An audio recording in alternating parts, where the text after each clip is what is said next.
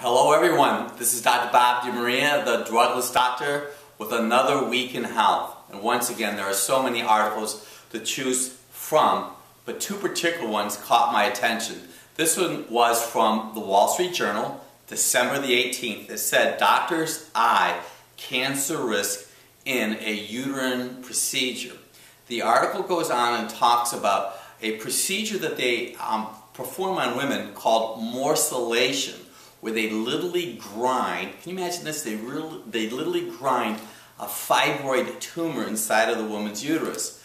There are doctors in the New England area that want to put a moratorium on this procedure, but there are other doctors that want it to continue to go on. The real challenge is that when they grind these cells, it causes cancer to proliferate or grow in women's bodies within 3 to 5 years. 500,000 uteruses are taken out of women every year. 55,000 of them, they utilize this procedure.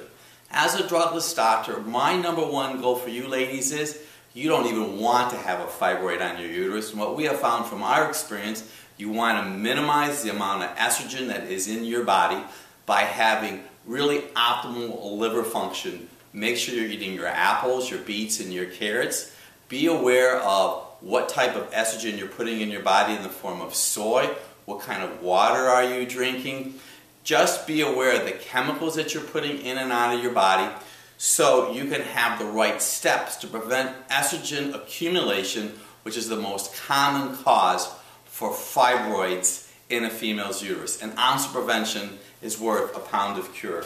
There was also a very interesting article this past week in the New York Times. It was talking about ADHD. And I have actually my whole life been working on kids with ADHD and adults with ADHD. It has been estimated about 5 million kids have ADHD in America today, and now we're having more adults that have ADHD. The condition is so bad that it went from $2 billion worth of amphetamines or drugs like Adderall and Ritalin in 2002. And right now it's an $8 billion, that's right, an $8 billion a year industry. A 60% increase in the utilization of drugs and the diagnosis of ADHD. They're really going after the adult market. Drugs like Ritalin and Adderall are amphetamines. They can become addictive. They're like one step away from being cocaine. What we want to do is how do we prevent ADHD? Well, as the author of Dr. Bob's Guide to Stop ADHD in 18 Days, and we did a pilot program in the early 2000s, it comes down to diet. Be aware what you're putting in your bodies, ladies and gentlemen. And what I have found from my experience, trans fat, partially hydrogenated oils, is one of the reasons that so many people have ADHD, because it interferes with a fat in your brain called DHA. So our goal as a drugless team is to help improve brain function. Of course, there could be other factors that might be a part of your ADHD issue, including some psychological or personal stress and home environment. So you want to have yourself assessed before you start taking medications. Why don't you try some dietary changes?